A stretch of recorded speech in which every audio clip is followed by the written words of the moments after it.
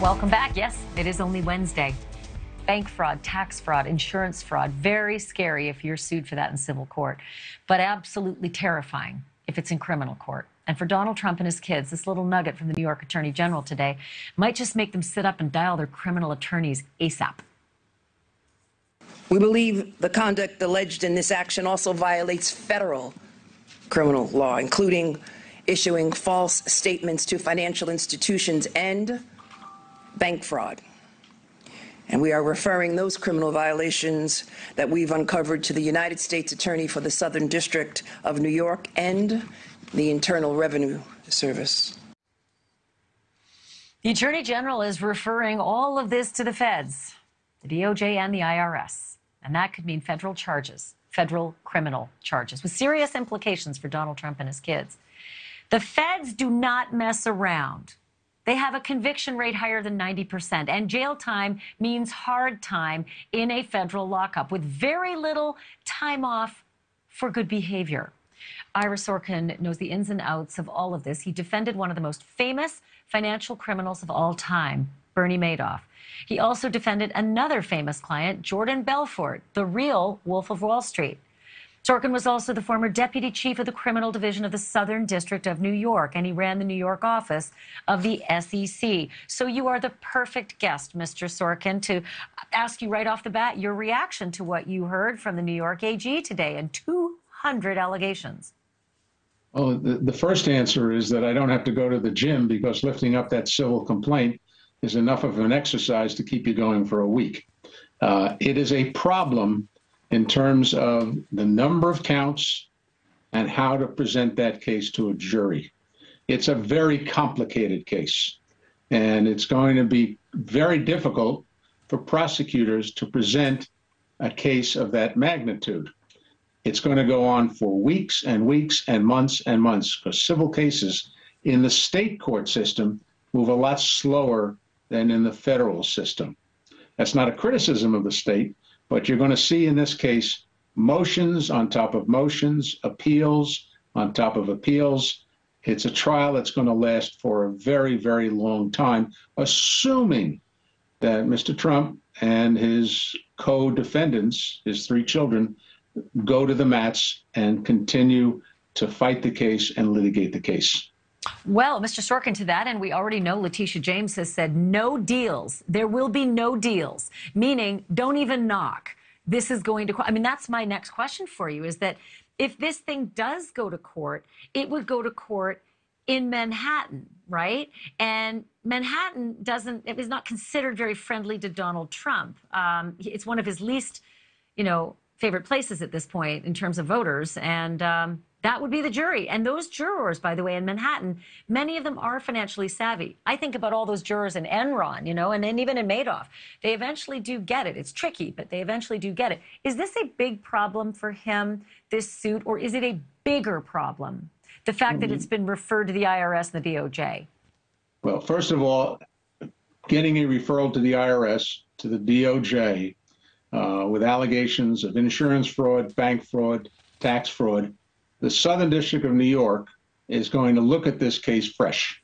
They're going to see, because their burden is much greater. If this goes criminal, the burden is, everyone knows, beyond a reasonable doubt. Civil case, the burden is much less. So I think from the standpoint of Mr. Trump and his children, I think the most damning part of this case is the fact that it's going to be referred to the federal authorities. The federal authorities are going to look at this thing from the standpoint of the statutes that they're going to have to try to prove. I'm not the least bit concerned about a jury panel because, as you just said, there's an argument to be made that New Yorkers don't particularly like Mr. Trump. But don't forget, New York has been the center of trying worldwide major drug dealers, terrorists, mafioso, and that has not prevented a jury from being selected. So the argument always will be made by defense lawyers that my client can't get a fair trial because there's been so much pre-trial publicity that we need to change venue. We need to move this case to Northern District of Montana, if there is a Northern District I think there's only one Right. district, where he might get a fair trial. But I don't think judges are going to be swayed by that because the allegations are focused on New York, and jurors have never been exposed for prejudice in some of the major cases this country has seen for the last 100 years.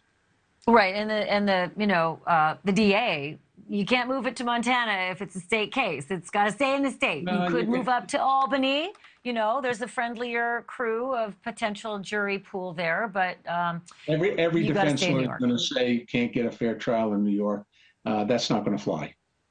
in Yeah, my view. OJ got a jury. Casey Anthony got a jury. I always say, don't ever tell me you can't get a jury. You can get a jury. If OJ can get a jury, you can get a jury. Okay, I got this other question for you. I only have 2 minutes, but I got to get you on this. So, is this case winnable? Given, like, I have not read all 270 plus pages of this. I will by the end of the week, hopefully. But what I saw laid out just in the fairly brief news conference, laying out the highlights, made me think that she's really connected the dots, and already she's sort of taken a, mega blaster to what would be Donald Trump's defense, which is, I have advisors. The advisors tell me what to do. I do that. Call the advisors if you have a problem with what's happened. The problem is that she says she's got the receipts saying the advisors told him to do this, and he yanged instead of yinged. So isn't that kind of the smoking gun on a civil case, the paper trail? Well, the short answer is yes and no. The yes is that it is a case where she apparently has devoted an enormous amount of staff to look at this. It's been going on for 3 years plus. She has subpoenaed thousands, millions of documents, and they've spent their time on it. That is a problem for them because they have to present that case, which is terribly complicated, to a jury. On the other hand, they don't have to win every count in the civil complaint. If they get 1 or 2 here, that might be enough to impose the sanctions that the AG is looking for. You don't have to hit, 1,000. Batting 330 is pretty good. And if she wins some of those counts, that might be just enough. As for trying to get rid of the case, it's not going to be easy because everything we've all heard and read, it's a very tight organization. It's not a public company. And there are very few people in a position, from what I've read, and I think the public has read, that everything runs through the Trumps. Their decisions are made. Ira Sorkin, I have 20 seconds left, but I have to ask you, if someone knocks on your door from the Trump world and asks you if you'll represent him in this, given the background that you've got, would you take this case? If I don't have any conflicts, the answer is everybody's entitled to a defense. I've represented some people who've done some very bad things. I was a prosecutor. I prosecuted people who've done things. Mr. Trump is entitled to the best defense he can get. The problem he's run into, of course, is that he apparently doesn't listen to his lawyers, those who are bad and those who are good. So you're dealing with a very difficult client in trying to guide him in the defense of this case. I'll take that as a yes. The answer is yes. Okay. I love hearing that because I'm a big fan of lawyers, and I'm a big fan of why this country's great, and that is that we are all entitled to a defense and we're innocent until proven guilty. Ira Sorkin, thank you. I hope you'll come back again. My pleasure. Thank you. Cheers. Thank you for watching. Go to newsnationnow.com to find NewsNation on your television provider, and don't forget to click the red subscribe button below to get more of NewsNation's fact-driven, unbiased coverage.